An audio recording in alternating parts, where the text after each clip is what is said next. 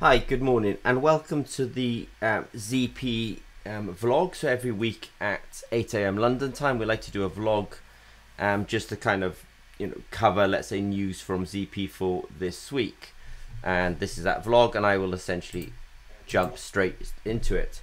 So the first piece of news is we recently did an e-conference with our colleagues in India, really organized by our distributor Technando. And there's another conference coming up, which we will be also participating in. This one's quite unusual actually, because there's one thing you could say about ZP. We are international, but we do have a sort of emphasis on Norway as well, because it's unusual for such an international company to be from Norway. But we have facilities, as you know, in the UK and Norway. And this conference is actually an Indo-Norwegian international conference. So we were reached out to by the conference organizers, and we've agreed to participate. I must admit, we don't have an awful lot of details at this point, other than we've been asked to participate. But it does look interesting. We have passed on our logos, and hopefully we'll be able to participate in that. So it's called the Indo-Norwegian International Conference on Functional Materials for Energy, Environment and Biomedical Applications. So I mean, ZP is based on electrochemistry, so that really does mean we do actually have an interest in energy, batteries, capacitors, these are energy applications. Environment is interesting to us. I mean, we have our ZP nitrate sensor. I'll mention it later on. We were just at a water treatment plant this week, so the environment is super interesting to us. And of course, ZP, we love medical diagnostics.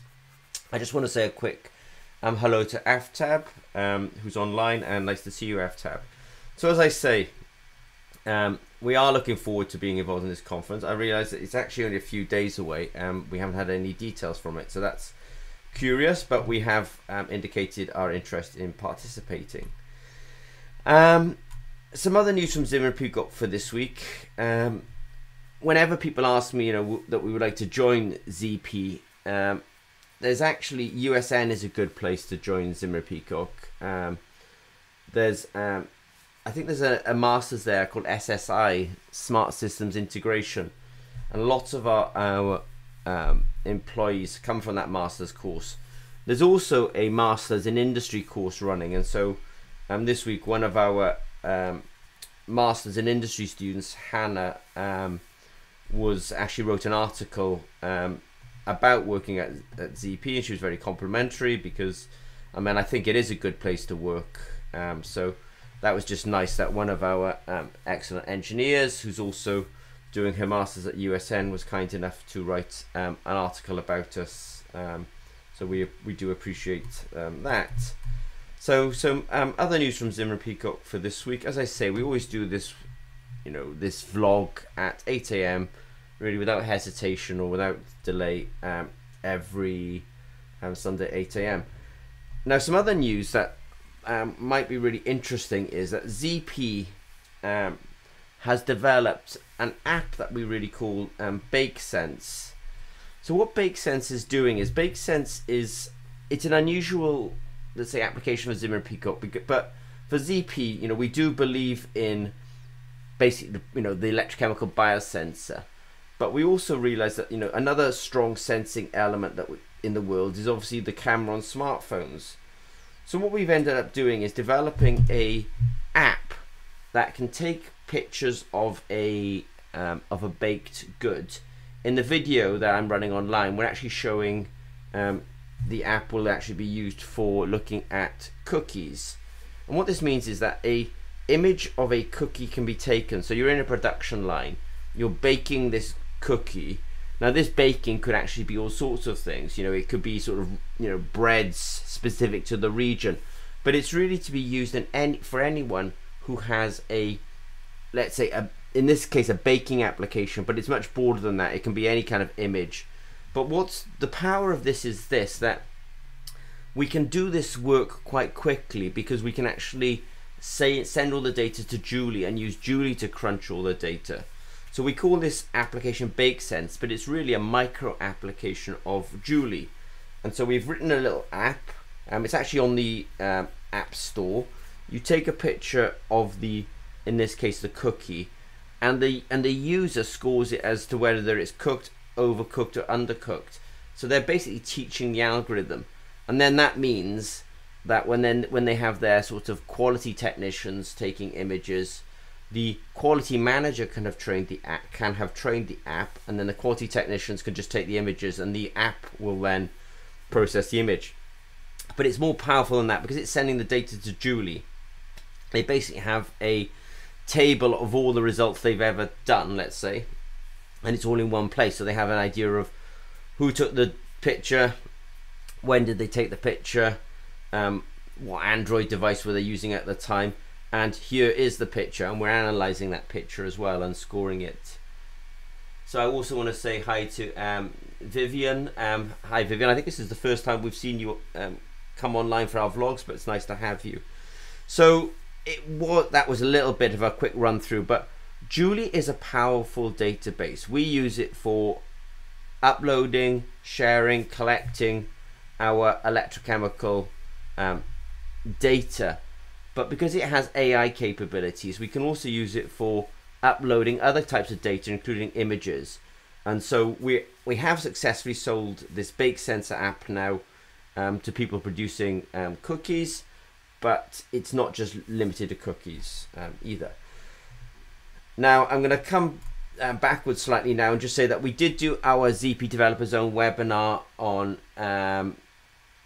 Thursday. So Thursday at 8 AM London time. We always do a webinar really focused on the members of our ZP Developer Zone community.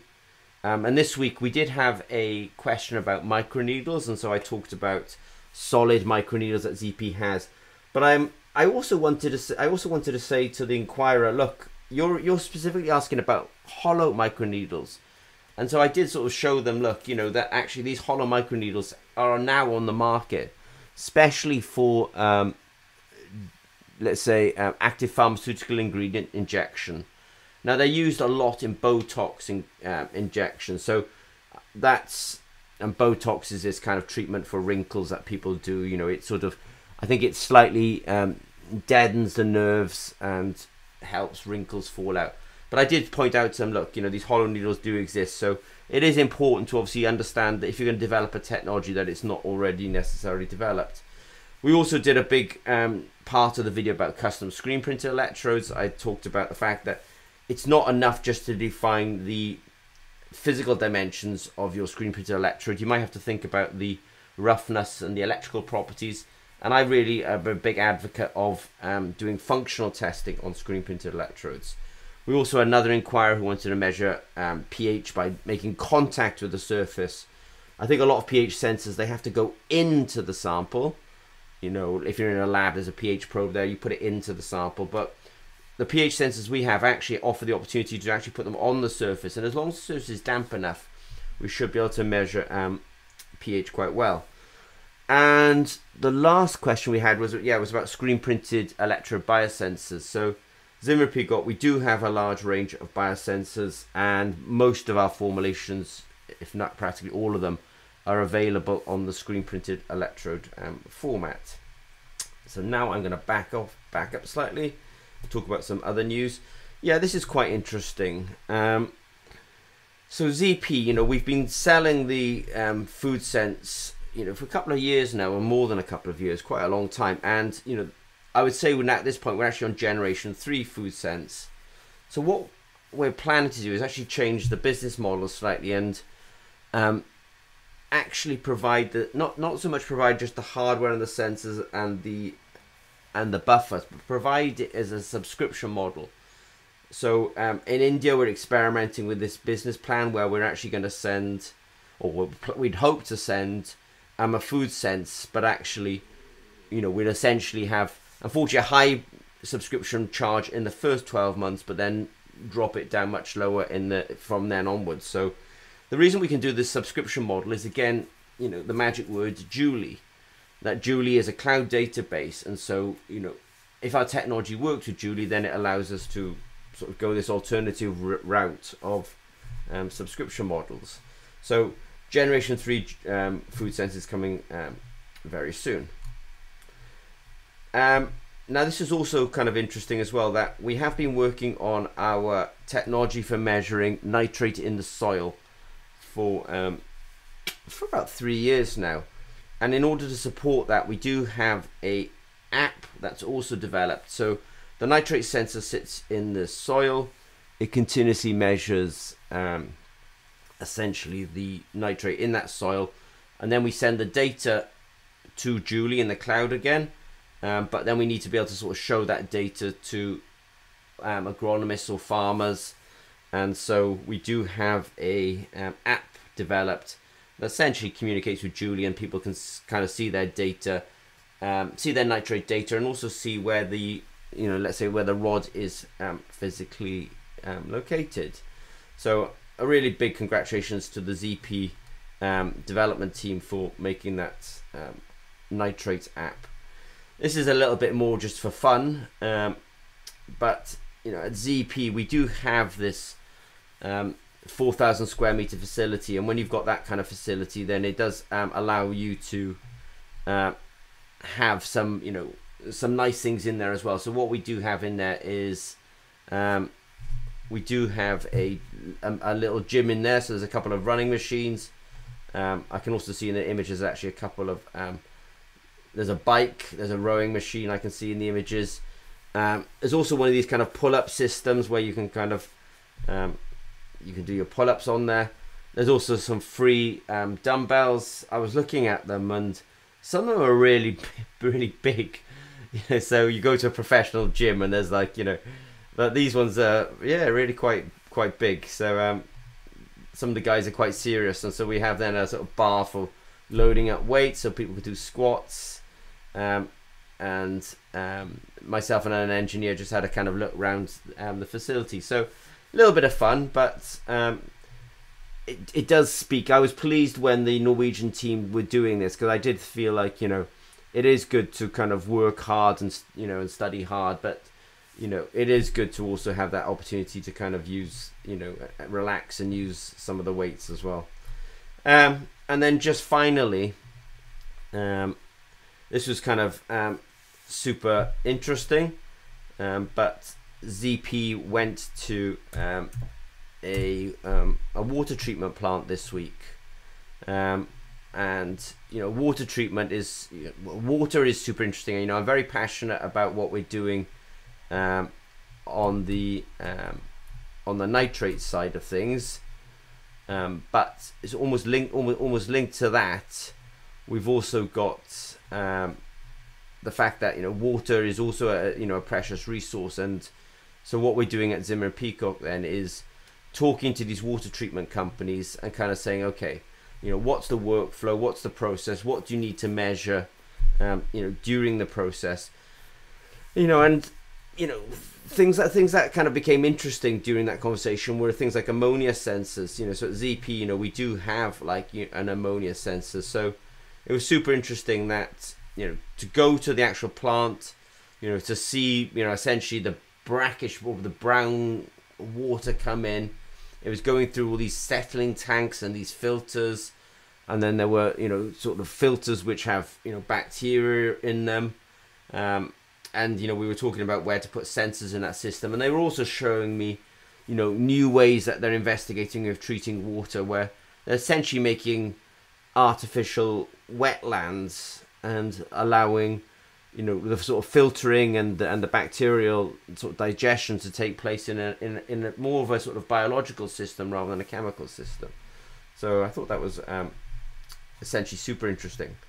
So it's been a busy week, and personally I have been off to Norway this week, so you would have seen some of the Developer Zone blog actually came from Norway this week.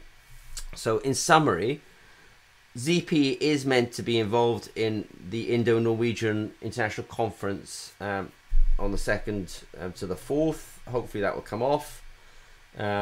We've also, thank you to Hannah for doing a blog about her time at ZP, and you know, we appreciate that. It's pretty cool. Bake Sense is super interesting. I know that in India there's a lot of sort of, you know, food production and is a big thing, so we're kind of interested in pushing the Bake Sense app into India. We did have our ZP Developer Zone webinar on Thursday. We'll be doing another one this Thursday, of course. The G3 Food Sense, we're specifically focusing, I would say, almost on India in this one with the Generation 3.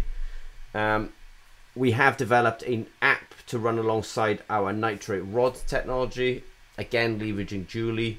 There's a, and then just finally there's a gym that we've opened up in Norway for the team. And as I say, we were lucky enough to go to a water treatment plant this Friday, just 2 days ago, and had a talk there and a tour. And I think the sensor that kind of seems to be missing from that industry is probably the ammonia sensor. Okay, well, thanks very much to Aftab, who is a strong supporter of ZP, and we appreciate it. And Vivienne, it's nice of you to join us this week. Okay, this will become a podcast, and I will speak to some of you on Thursday. Take care. Bye-bye.